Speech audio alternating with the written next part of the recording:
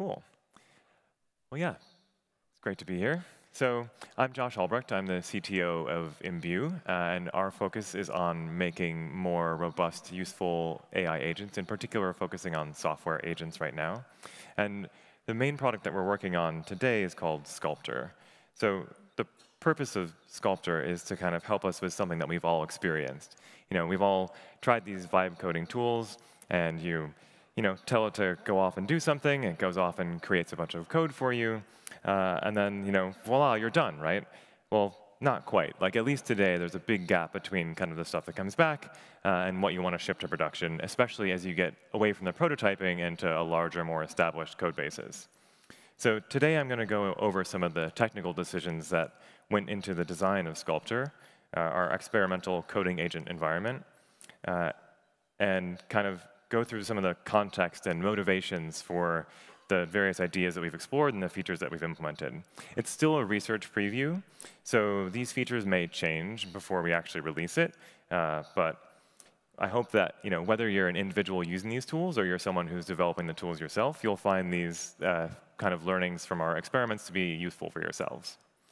So today, if you're thinking about how you can make coding agents better, then there's a million different things that you could build.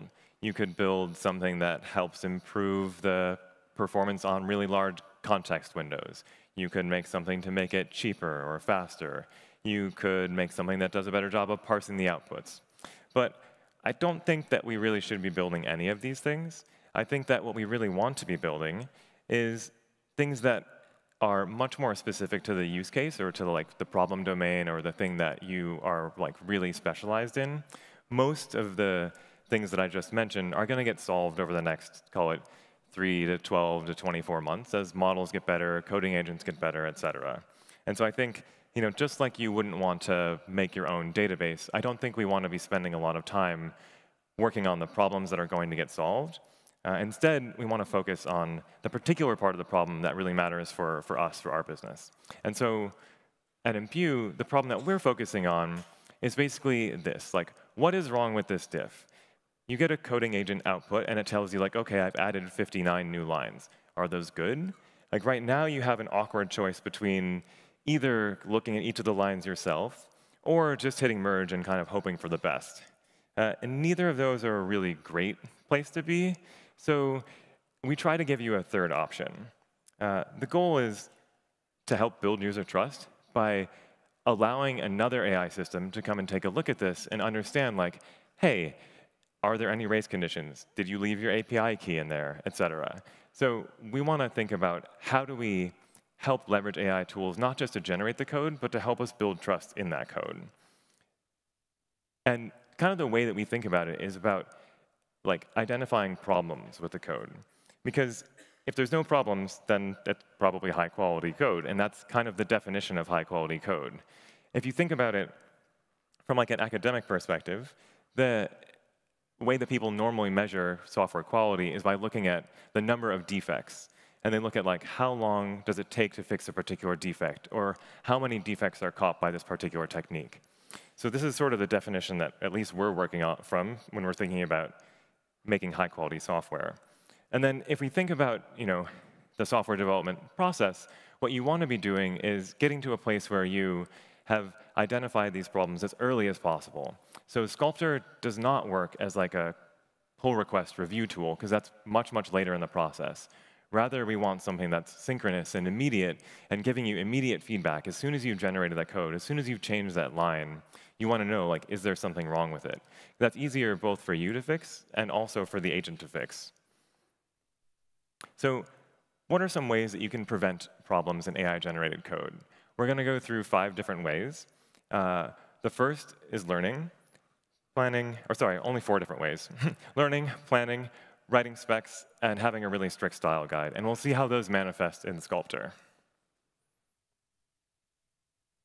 So the first thing you want to do when you're using coding agents, if you're trying to prevent problems, is learn what's out there. We try to make this as easy as possible in Sculptor by letting you ask questions, have it do research, get answers about what are the technologies, et cetera, that exist, what are the ways that other people have solved similar problems, so that you don't end up reproducing a bunch of work for what's already out there. Next, we want to think about how we can encourage people to start by planning. Here's a little example workflow where you can kick off the agent to go do something simple like implement this Scrabble solver and change the system prompt here to force the AI agent to first make a plan without writing any code at all. Then you can wait a little while, it'll generate the plan, and then you can go and change the system prompt again to say, like, OK, now we can actually create some code. So we make it really easy to kind of change these types of meta parameters of the coding agent itself. Of course, you can just tell the agent to do that, but by changing its system prompt, you sort of force it in a much stronger way to change its behavior. And you can build up larger workflows by making sort of customized agents for always plan first, then always do the code, then always run the checks, et cetera. Third, you want to think about writing specs and docs as a kind of first-class part of the workflow.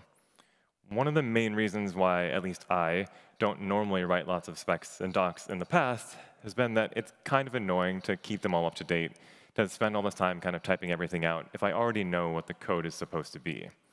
But this is really important to do if you want the coding agents to actually have context on the project that you're trying to do, because they don't have access to your email, your Slack, et cetera, necessarily, and even if they did, they might not know exactly how to turn that into code. So in Sculptor, one of the ways that we try to make this easier is by helping detect if the code and the docs have become outdated. So it reduces the barrier to writing and maintaining documentation and doc strings, because now you have a way of more automatically fixing the inconsistencies. It can also highlight inconsistencies or parts of the specifications that conflict with each other, making it easier to make sure that your system makes sense from the very beginning. And finally, you want to have a really strict style guide and try to enforce it. This is important even if you're just doing regular coding without AI agents, just with other human software engineers. But one of the things that is special in Sculptor is that we make suggestions, which you can see towards the bottom here, that help keep the AI system on a reasonable path. So here it's highlighting that you could make this particular class immutable to prevent race conditions, which is something that comes from our style guide, where we try to encourage both the coding agents and our teammates to write things in a more functional, immutable style to prevent certain classes of errors. We're also working on developing a style guide that's sort of custom tailored to AI agents to make it even easier for them to avoid some of the most egregious mistakes that they normally make. But no matter how many things you do to prevent the AI system from making mistakes in the first place, it's going to make some mistakes. And there are many things that we can do to prevent or to detect those problems and prevent them from getting into production. So we'll go through 3 here. First, running linters. Second, writing and running tests. Third, asking an LLM. And we'll dig into each and see how that manifests in Sculptor. So for the first one, for running linters, there are many automated tools that are out there, like Rough or MyPy, PyLint, Pyre, et cetera, that you can use to automatically detect certain classes of errors. In normal development, this is sort of obnoxious because you have to go fix all these really small errors that don't necessarily cause problems. It's a lot of churn and extra work. But one of the great things about AI systems is that they're really good at fixing these. So one of the things that we've built into Sculptor is the ability for the system to very easily detect these types of issues and automatically fix them for you without you having to get involved. Another thing that we've done is make it easy to use these tools in practice. A lot of tools end up like these. How many people here, maybe a show of hands, how many people have a linter set up at all? OK. How many people have 0 linting errors in their code base? 2, great, we'll hire you. OK, cool. But it's not easy. But one of the things that we've done in Sculptor is make it so that the AI system understands what issues were there before it started, and then what issues were there after it ran. So at least you can prevent the AI system from creating more errors without you, even if it doesn't work in a perfectly clean code base. OK, third, testing. So why should you write tests at all? I think I was pretty lazy as a developer for a long time and did not want to write tests because it took a lot of effort. You have to maintain them. I already wrote the code. It works. OK. But one of the major objections to writing tests has kind of disappeared now that we have AI systems. The ability to generate tests is now so easy that you might as well write tests, especially if you have correct code. You can tell the agent, hey, just write a bunch of tests, throw out the ones that don't pass, and just keep the rest. So there's no real reason to not write tests at all. And B, as they say at Google, if you liked it, you should have put a test on it. This becomes much more important with coding agents. The reason is that you don't want your coding agent to go change the behavior of your system in a way that you don't understand and don't expect and don't want to see happen. So at Google, this matters a lot for their infrastructure, because they don't want your site to crash when someone changes something. But if you really care about the behavior of your system, you want to make sure that it's fully tested.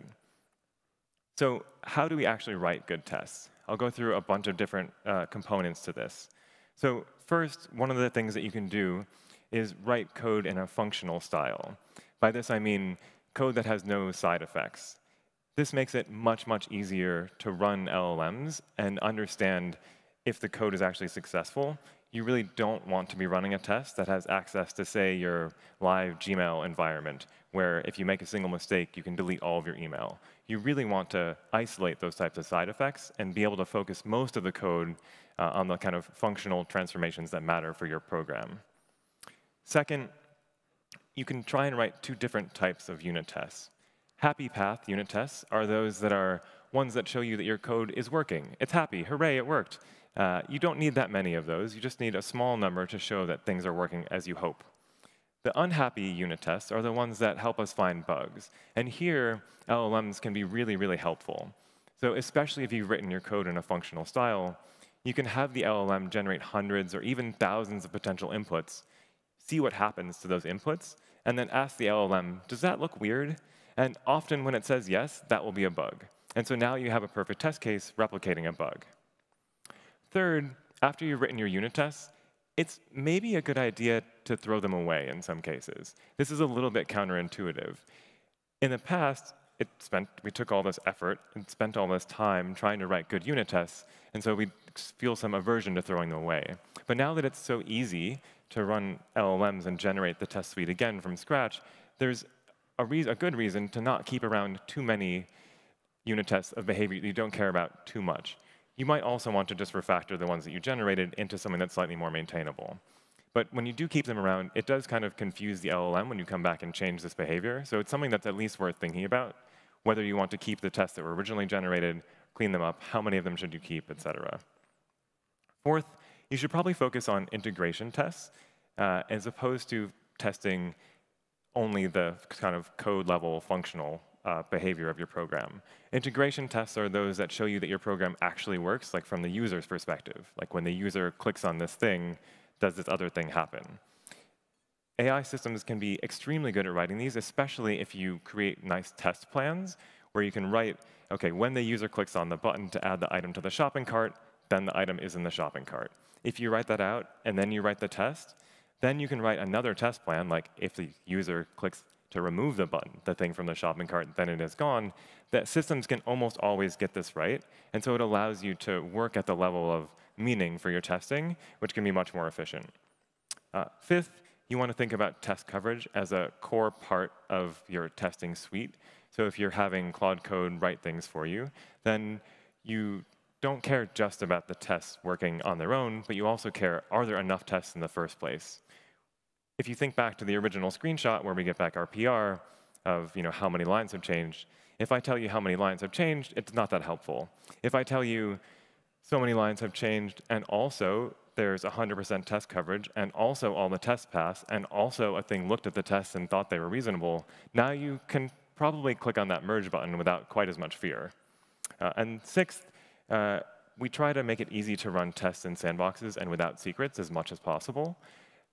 This makes it a lot easier to actually fix things and makes it a lot easier to make sure that you're not accidentally causing problems or making flaky tests.